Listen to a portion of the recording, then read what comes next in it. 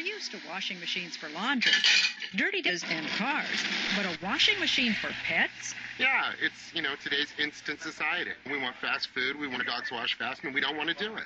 And so, dog owner John Starr puts Boomer in the pet spa. As the spray hits from the top, bottom, and all three sides, Boomer settles in for a good cleaning. What do your customers say when you ask them if they want to have a spa? Some people wouldn't dream of letting a machine do the work. And on the other end of the spectrum, people couldn't be happier to put their dog or cat in the machine, start the process, and then run across the street for coffee. But some pet owners find it tough to relax as they watch their pets disappear in the spray. I was very anxious. Incredible anxiety, actually. My dog's from life. Located at Beaumont Pets in Long Beach, California, the pet spa is attracting a lot of attention.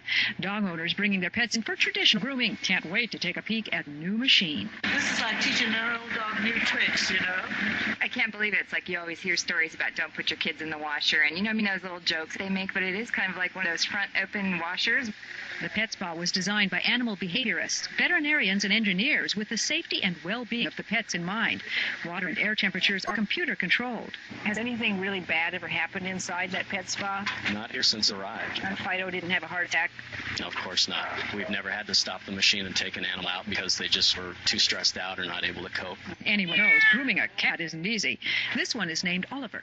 So when you try to wash them and dry them at home, I'll run straight from the shower, get under the bed, and then it's impossible. You have to, move the bed out from under the wall, and he gets all the lint from under the bed. You can't sweep under the bed. So he's dirty again. Dirty all over again, yeah. That's what happens when Oliver is put in the pet spa.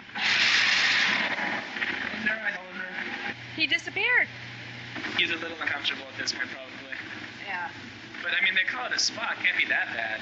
Would you go in? I would go in. I would never make Oliver do something that I wouldn't do myself. To demonstrate the spa's safety, owner Eric Hatch took the plunge.